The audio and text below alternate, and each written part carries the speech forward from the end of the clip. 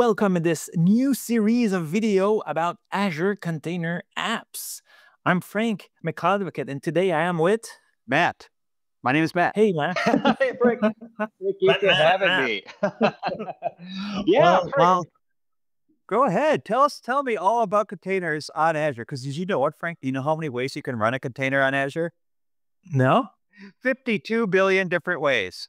I'm Oh my making that up. God, Yeah, this is amazing. I'm making that up. But there are a lot of different ways you can do it, Frank. There's just a lot of different ways. And some of the things I want to talk about today are the different types of services that we can run containers on. And then we are going to hone in on Azure Container Apps, as you mentioned at the beginning. A lot of things that we're going to do throughout this series. We have a couple, I think like 6 or 7 episodes, maybe 8 to begin with, is just like kind of getting everybody used to introducing, building a .NET application on Azure Container Apps. We're going to even start right away, like putting a monolith on Azure Container Apps, because a lot of times you think of ACA as like microservices, and you don't really need you could throw a monolith in a container and run it up on ACA. Yeah. Cool. We'll talk about that, but not in this episode. But we'll talk about like cost optimization, CI/CD, even get into .NET Aspire, which we all love, but that will be later. And this series will go on and on and on. We'll give you tips and hints of running .NET apps on ACA to get everybody up and loving it. So, and it's all also with a GitHub repository where the code is living and stuff like that. So yes. We'll make sure to share with you all the code, the links you need to get started. Yep. And even follow up with us. Exactly. Yeah. Feel free to open up issues on that repo. Tell us what you like. Tell us what you don't like. Fix the code. If Frank wrote anything wrong on there, fix his code, write it. I'm always saying I'm the king of the typos. Like I do a lot of typos. Yep. No, you don't, Frank. Everything is pristine and perfect. But no, leave any issues. Tell us what you might want, what you don't like, what makes sense, what doesn't make sense. We're always interested in what fixing things up and making sure that you all have what you need to learn the best. Frank, let's get going and start talking a little bit about where you can all run containers on Azure. I brought a slide. I do slides for a living now, and there it is. It's not even the very best looking slide because the font is a little bit different on this screen than I looked on my desktop. But did you know you can run a container on Azure Functions, Frank? Or you can? Yes, I knew that. You could do that. It's very useful, and like with the isolated and things like that, you could always have your own. You have to control a bit more on like what's running in. The thing is, when you're deploying, it's nothing new if you know about container, is the fact that what you put in the container will always run whatever it is. Yeah, and that's actually a really good point, Frank, and thanks for bringing that up. We can kind of back up just a little bit. Is that a container, you really put all your dependencies for your application. You have the runtime for your application, and you have, oh, Frank, tell me if I'm wrong here, just like the minimal OS runtime or minimal OS that you need as well in it. So it's like everything that you need for your application to run is bundled in this, container. You contained it up and you have it. And so what's cool is that the runtime for Azure Functions, and you kind of bundle that up into a container as well. And that's how you can run it. And that's really neat. So Azure Functions, if you're doing event-driven programming, perfect. If you're like an HTTP, like a job on schedule, like a trigger on, a bunch of events like messaging. Often we have that trigger like on a database, many different trigger possible. Yeah, that's what we not to turn this into the Azure Functions show, but yeah, what Functions does, it gives you a lot of really cool things like bindings to things like let's say table storage or blob storage, where you don't have to worry about newing up the function or newing up the objects to get access to it. It just, you decorate your functions definition, and then you have the objects that just kind of come in for you. So anyways, maybe we'll start up a thing on functions later, but yeah, Azure Functions, one place where you can run your app as a container. The second place, and we'll call it maybe the grandparent of everything for web development, is Azure App Service. App Service. Yeah. It's been there it's the oldest service in those services on screen. Yeah, right, for sure. And that's when you traditionally think, oh, I'm going to run a web app on Azure. I mean, at least I think of app service, right? Because really, as you mentioned, it's been there forever. It's made for hosting web apps, both front ends and back ends, and throw all your, and it can host containers both on Windows, with the Windows runtime, iOS and iOS, Windows OS, and also a Linux, right? And Yes. so with app service, you can get scaling, load balancing, and everything like that. So it's the classic platform as a service. You So could even run multiple services in one app service if you want. yep, Obviously, they will share the resources, but it's possible. yeah. And so the next one, Azure Container Instances. So this is like containers on demand. And it's really kind of maybe the least opinionated way to run a container up in Azure. Now, you could still set up, or you cannot. They're like, there's no scaling or load balancing setup for you, right? So it's just like, I'm going to spin up a container and I need to Mhm. do something with it. Azure Container Instances are the way you want to do it. So you're going to be responsible for rolling any orchestration or management or whatever. So it's like the bare bones of running the container. So like functions and app service, they give you something over the top to help you with management. Container instances is just start it, and good luck. Here it is.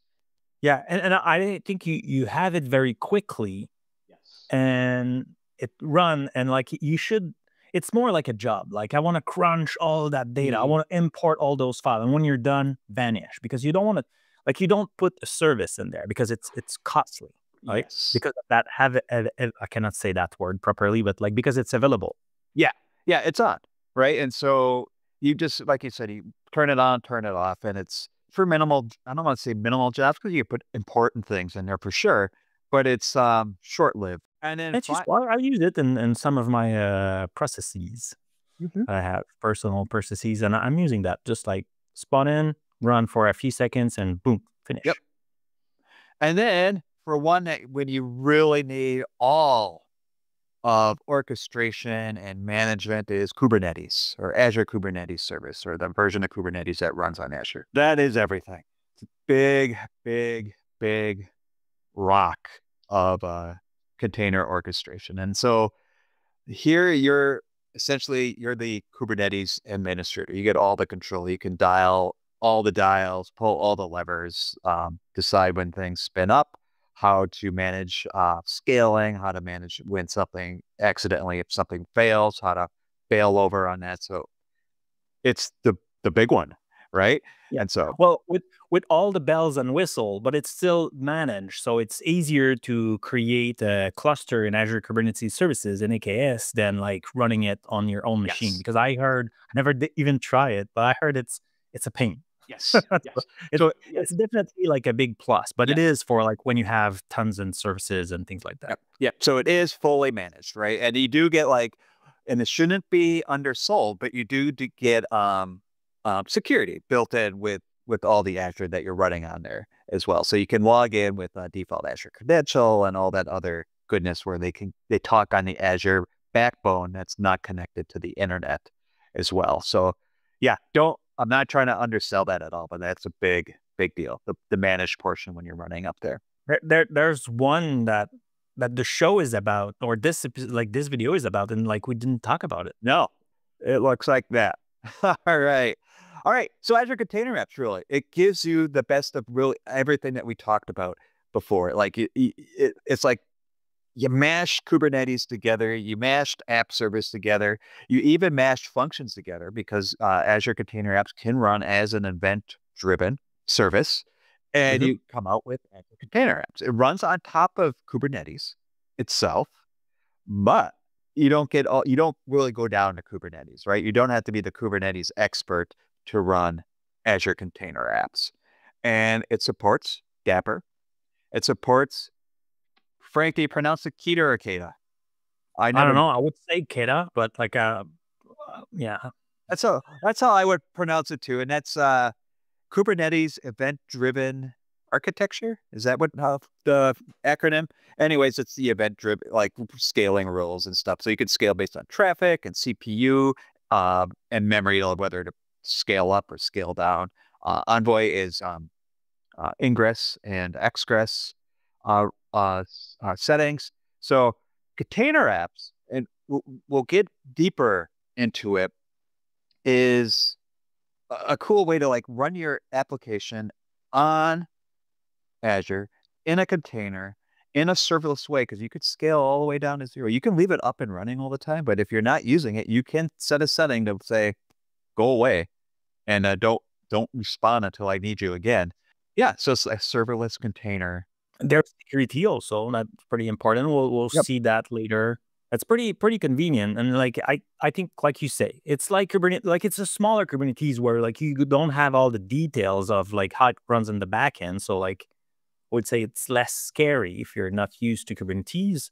So it's more friendly. But you Yeah. still have a lot of resources and feature, just Yep. like in app service and other things. Mhm. And it runs all your Linux container without any problem. Exactly. And service discovery. I didn't put service discovery in there too. I mean, that's kind of maybe part of the Dapper where you can actually discover for microservices. You have service A, let's say, product catalog, can discover the service B, let's say a shopping cart, without you having to know what the IP addresses are beforehand, which very cool thing as well. So, and it's also good for monoliths, which we will talk about in our next episode. So you don't have to go pure microservice initially. Oh no. You could just go bring your monolith with You c- not a lot of code changes at all. No. No, you could be running one like it doesn't make sense to go with like AKS if you have just like one or two container. Yeah. And like maybe app service doesn't give you a lot of functionality to kind of like scale them individually. Mhm. But with Azure Container Apps, you could do that. So if you have one or two container or three or even more, but like I'm talking like smaller example or solutions, then it makes sense to go there because you will be able to say, you know what, like my front end, keep it alive, scale to one minimum. The API scale to 0. So if nobody's like calling you, just like go save my money and Yeah, scale to 0. yeah, exactly. And it's You could do plenty of things like that, like secure different things in there.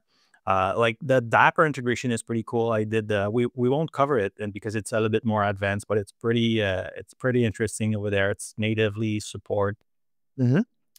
all the login. I know we'll be talking about monitoring, Yep. also like all the alerts, the matrix we can follow. It's pretty cool. Yeah. All right. So that's just the quick intro to all the containers, services running on Azure, Azure Container Apps in particular. And in the next couple episodes, we'll get into running your .NET application on ACA. Wonderful. Well, thanks and stay tuned for more.